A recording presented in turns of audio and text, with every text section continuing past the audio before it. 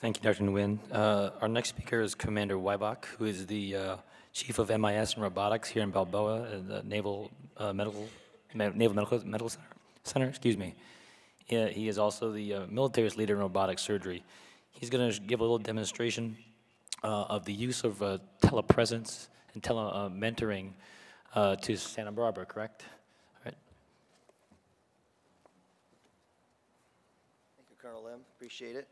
Thank you, Sages, for the opportunity to offer this presentation. And certainly, as you'll see, it's really going to carry on forward with what Dr. Nguyen was talking about. You'll see some similar technology, and my focus mainly will be telesurgery. I will make the comment that when I first planned on talking about this, you may have noticed in the advanced program there's a mention of remote surgery demonstration, and I learned a lot about some of the hurdles, and I'll talk about some of the hurdles to actually performing that, as well as some of the limitations of really offering that as an applicable modality. And as Dr. Lim mentioned, I will also give a demonstration of remote presence surgery, and we'll connect to a remote simulation lab. These are my disclosures. So with telesurgery, we've heard the telemonitoring, telemedicine definition, and telesurgery is more the actual act of doing something remotely. So it's different. You're not just offering consultation. There's more complexity to it for sure. And it's carried out by a surgeon at a distant place, and you're using different connectivity, be it fiber optics or satellite connectivity, to be able to perform that. It really implies that you're using telerobotics in order to perform that procedure. So with that, I really like to talk about the history of telesurgery briefly, but talk about some of the landmark events that have occurred, and one's the Lindbergh Operation.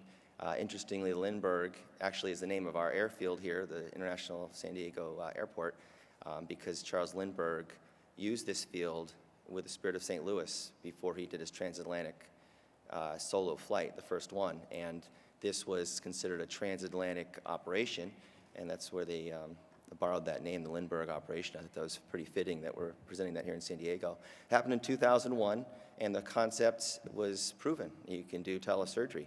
There was a group in New York City, and the surgeons were in New York City. The patient was in Strasbourg, France, and they were sitting, basically the surgeon and Professor Marceau and Gagne were sitting in actually more of an office space setting in Manhattan, sitting at the robotic console and performing the surgery. It was a robotic cholecystectomy. And here he is the predecessor to what we now know as Da Vinci. It was the ASOP and Zeus model in terms of how this console was configured. But it took 3/4 of an hour to perform the surgery, and it really went fine. One comment about that, though, is that the amount of expense and coordination to do what would be normally a simple procedure was really tremendous. So it was a proven point, but what's the practicality? The other landmark event I would like to talk about is NEEMO 7. So that's NASA has a series of missions where it uses extreme mission operations, and basically what they do is they have they call it Aquarius. It's an underwater lab, but I want to make sure I don't say Atlantis. It's an Aquarius underwater lab. It's in Key Largo, Florida, and a Canadian doctor, Dr. Miran Anvari, was located in Ontario, Canada, and he assisted with this mission.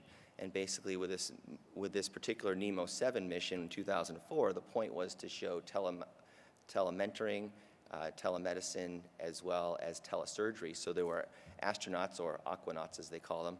Aquanauts were performing surgery, treatment of simulated patients, performing surgery, as well as Dr. Anvari performed telesurgery, again using telerobotics on a simulated patient. Here's a picture of a Canadian. He was actually the commander of NEEMO 7 mission, and here he is performing, again, this is a simulated patient, but performing a laparoscopic procedure under the guidance of Dr. Anvari. who again was located in Canada. So what are the challenges? Certainly there are many challenges. The concept has been proven, it's available in an extreme situation, but you have all kinds of networking, latency issues, jitter, bandwidth, of course all the medical legal issues with a surgeon operating on a patient who doesn't have actual necessarily a relationship or a in-person relationship with the patient. And I'd imagine, financially, of course, it's very expensive, so it's not really practical. And then I can't imagine the, insurance companies, they would just laugh at the idea of covering this from an insurance standpoint for an operation. As I mentioned, financially, certainly very expensive, so not necessarily practical. So that leads to what do we do now? Telesurgery has been proven. It's available in extreme situations. If you happen to get huge institutions, maybe a government involved, you can do that. But back to Dr. Wynn was talking about, there is telemedicine, telemonitoring, and how do we bring that? My focus is going to be more on the surgical side. How do you bring that to the OR?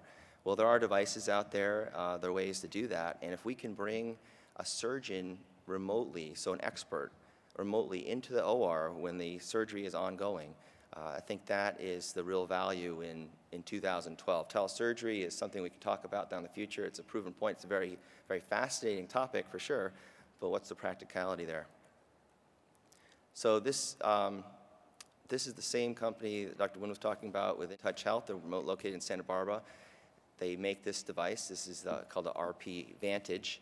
The RP7, we'll see a picture of that. The RP7 was what's used in the hallways. You'll see it wandering around the hallways with a TV screen and going on rounds. Well, this is the RP Vantage, and basically what this allows is a surgeon to be in an OR and have connectivity to an expert. So you can see the video chat monitor, you can see the intraoperative view, so that could be either an overhead view or it could be a laparoscopic or endoscopic view, and we'll show this device, some videos of this device being used, as well as a live demonstration of it, what it looks like. So I just have a few slides here just showing you some demonstrations, again, of the same concepts, that bringing an expert surgeon into the OR is far more practical and of great use in 2012 or in modern era. So in this case, this is neurosurgery. There's an expert surgeon on the monitor there, and he's dialed in, connected to this team in Nova Scotia and assisting with neurosurgery.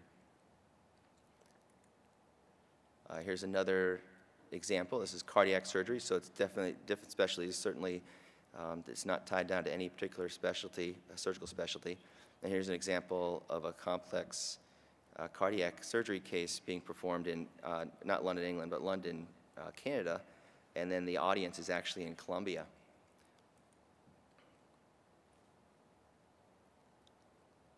This is a video, and it will start playing here in a moment. It's that same case I was just talking about. It's recent, and you'll see how this RP Vantage or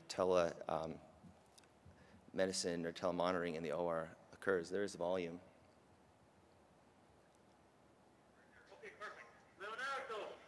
Yes.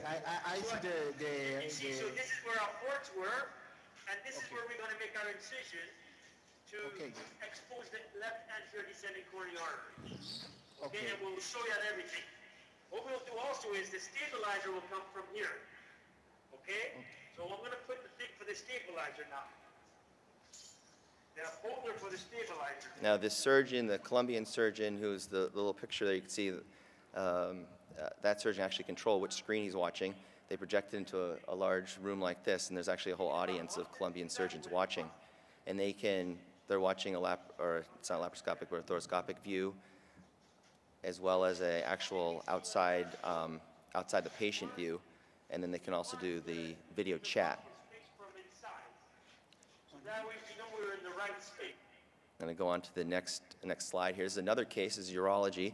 And this demonstrates the ability to show endoscopic views as well. It doesn't have to be laparoscopic, it's just whatever video input or what input you have, you can show. And this is a case between, again, London, Canada, and the audience is in China.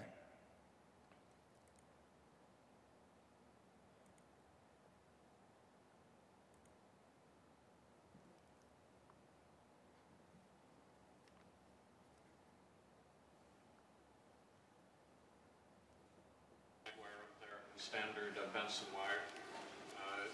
This person had a stent in. They came in septic a few weeks ago, put a stent in, treated with antibiotics, and they're here in the OR today. We've taken out the stent, and you'll see the ureteroscope is up there looking at the stone. Can we go to the endoscopic view? Can you please go to S video? So there, down at Bloomington, you'll see the inside of the ureter. There's the stone. We've already got the scope up. There's a holmium laser, and we're going to go ahead and break up that kidney. So you'll see that's the same idea. There's different views. They can pick and choose, and it's always helpful to see the outside view, the, in that case, endoscopic view.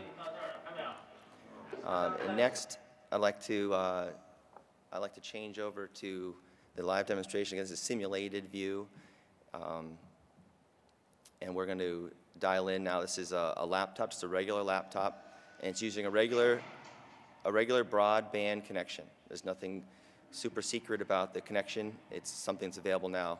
And right now, my assistant, to my left, Ilya, is currently controlling. That's his face right there. He's controlling the RP7. The RP7 is the device that's used, Dr. Wynn was showing earlier, that can roll through the hospital hallways, round on patients, go in the ICU. It's currently now rolling through this simulated area. It's going to roll to the simulated OR section. And he can actually click on an area, and it will focus. And this is, again, this is controlled by the remote surgeon. So the remote surgeon can be doing what he wants to see what he or she wants, and not necessarily bothering or asking someone to do that. So what he just showed you, the same, again, RP Vantage that we showed before. There is a screen that's for video chat. There's a screen that can actually be for telemonitoring. And then there's also the overhead view. So the actual device is mobile, but once it's in a spot, it stays there. And then again, the remote surgeon has the ability to control the view he or she desires.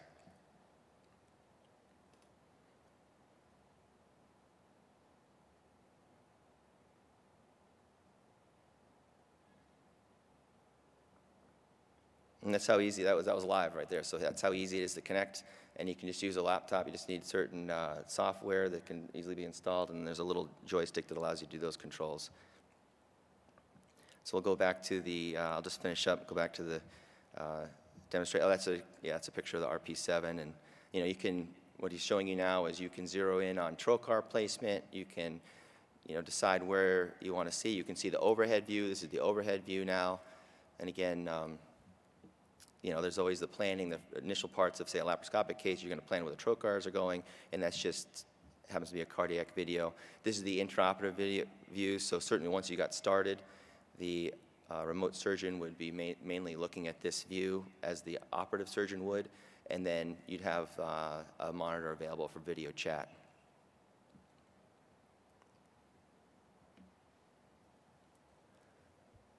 So let's go back to the slideshow, and just to emphasize, the idea of telesurgery certainly started in the military realm, great interest to NASA, but what applicability does it have right now? There's a lot more that you can do with telemonitoring, but in an OR setting as surgeons, that's the discussion I want to bring forward. And from the OR standpoint, as a Navy surgeon, I certainly been on a ship in the middle of nowhere, and it would have been nice to have had an intraoperative consult. That's a possibility. It's not really a possibility. No one can see what you're doing. So, it's certainly applicable. The battlefield, you can think of different scenarios. And I would suggest that this concept of bringing telecommunication and a telepresence or a remote presence in the OR is really a step forward to a remote goal of actual performing telesurgery.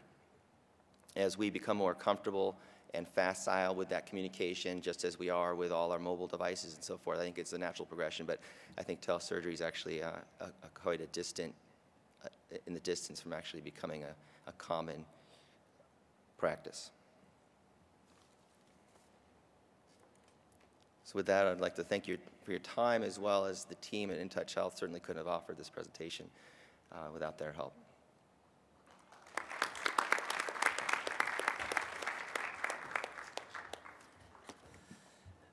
Thank you very much, Commander Wisbach.